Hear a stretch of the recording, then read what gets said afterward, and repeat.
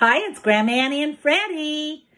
We have elephants today. And guess what? We have 2 elephants. 1, 2. And today we have tongs. If you use tongs, you have to pinch them like this, and you have to pinch and release. And that's the skill you need for cutting when you use scissors. And we have peanuts. So we're going to feed the elephants today. Watch this, Freddy. 1.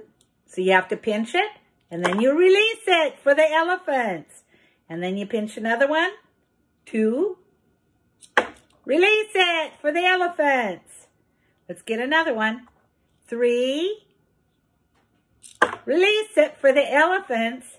And you can move your containers way far away from each other, so you have to carry it over a little further. Or you could even put one across the room. That'd be a fun activity. And then you'd include large motor activity with that.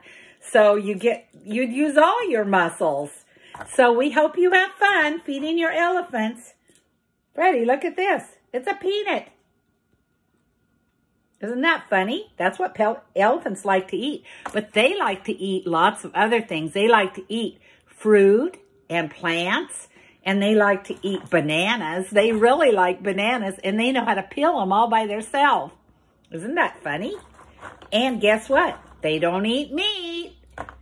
They just like to eat plants and fruit. All of those things are healthy for you to eat too.